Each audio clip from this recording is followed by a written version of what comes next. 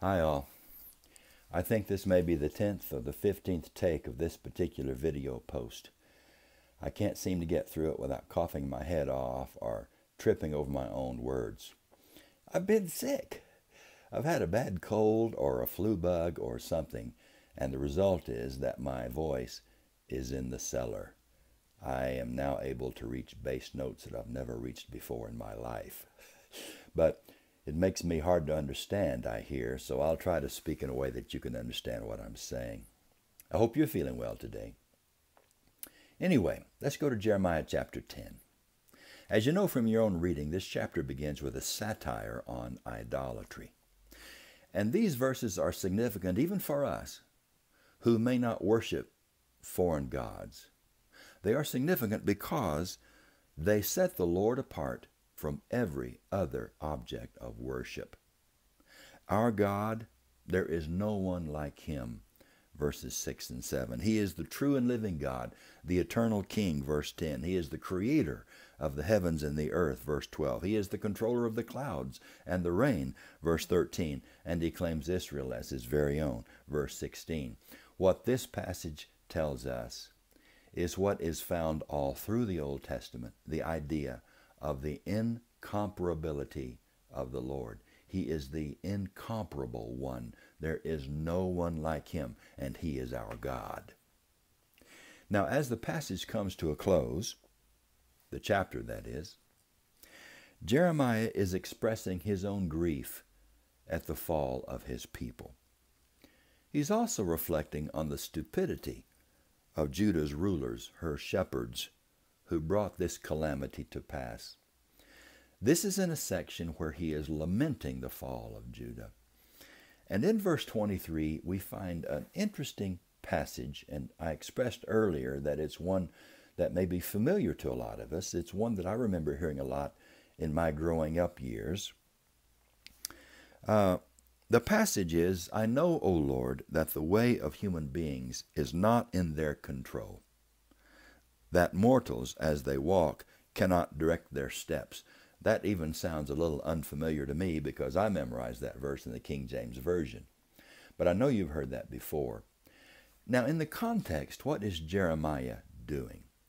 He is proposing an argument that he hopes will convince God not to put the hammer down on his people. You see, Jeremiah loves his people, and so he's pleading with them. No, he's pleading with God for them to the very end. And his argument, perhaps, is that a person's course is not in his or her own control, nor is he able to direct his steps.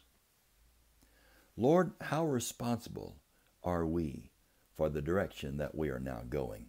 Is that what Jeremiah is seeming to say in that verse? Well, I think there are a couple of interpretations that are possible, and I want you to think about these. Here is one. Could it be that Jeremiah is referring to a fundamental moral weakness in human beings, which makes us unable to resist evil consistently and walk uprightly all of our days? Well, I have a hard time with that interpretation, although I guess it might be possible because I don't believe in the sinful nature. I know God gave us flesh and spirit, but he did not make us sinful. He did not make us, he did not give us an inherent sinful nature. We choose to sin. We choose to disregard his law. So I rather don't believe that that's what Jeremiah is saying, but I guess it's a possibility. Here's another possibility of the interpretation of verse 23. This could be a reference to the destiny of human beings, which is outside their control. However much we may imagine in our pride that it lies within our own power, our destiny is really not up to us. Now, bear with me here and think this through. Perhaps Jeremiah is saying, all right, God intends to punish Israel. God intends to punish Judah for their sin. And if this is God's intention, well, God's intention will come to pass. After all, our destiny is outside of our control. Of course, when I think about that, I wonder just how much control I really have anyway. And I'm not a fatalist. Are you? I don't believe that we are at the mercy of fate, that whatever will happen, will happen. I don't believe that. But I do think what Jeremiah might be saying is, Lord, we've sinned, and you must punish us, and you are the potter, and we are the clay. And this is something that certainly lies outside of our control. However we're going to interpret verse 23, I think we can say that what Jeremiah is doing here is pleading for God's mercy. Please, Lord, have mercy on your people. If I were to apply that verse, and I'm all for application, as you know, I think I would say that God's going to have his way. And it doesn't make any sense at all to fight God. I mean, we've got to align ourselves with God and his purposes for our lives and his will for our lives. There's no sense in fighting him because God is going to have his way. At any rate, this is a plea for God's mercy. Well, I'd be interested to hear what you think about verse 23. I think that's interesting. And also it's interesting that Jeremiah still has a love for these people, even as he's lowering the boom on them. He cares about them. He doesn't want to see them be punished. He doesn't want to see them destroyed. These are his people, after all. Okay, let's go to chapter 11. Preview it. First of all, you're going to find more warnings in this chapter.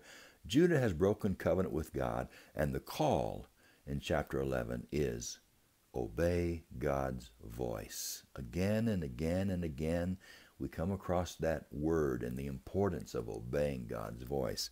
And beginning in verse 18, we learn of a plot against Jeremiah's life. Now that's going to be interesting. And how are we going to apply that to our own lives? What prayers will that text generate? I'm looking forward to reading your prayers as Jeremiah's own countrymen conspire to put him to death because of what he's preaching. A rich passage. Thanks for listening and thanks for viewing, and I'll see you in a few days. God bless.